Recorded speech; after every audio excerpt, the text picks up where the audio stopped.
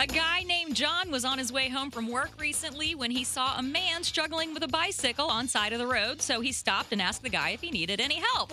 Good Samaritan. Yeah, Love that. Something was wrong with the handlebars, so John started working on it for him. That's when he noticed something strange. There were some stickers on the bike that looked really familiar, and then he realized that it was his bike.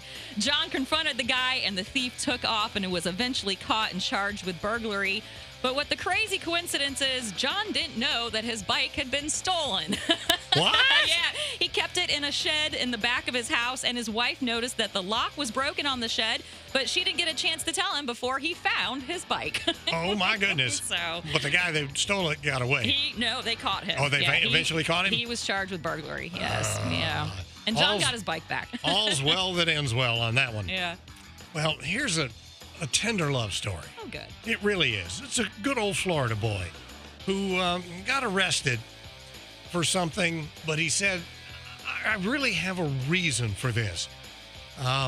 He said he has an imaginary girlfriend that he can only see when he's high on meth. Oh. You see where this is going. So he was trying to break into somebody's truck outside of a Walmart, and he told the cops, listen, I have to get some things, and I've got to get some money here. I've got to get some more meth so I can see my imaginary girlfriend again.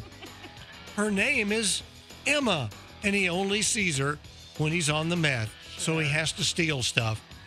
The cops did not buy that romance story, and he's facing a felony charge for burglary. Oh, and by the way, he was carrying a concealed weapon at the time while committing a crime. He had a knife on him. He just doubled his problems. Yeah, he did.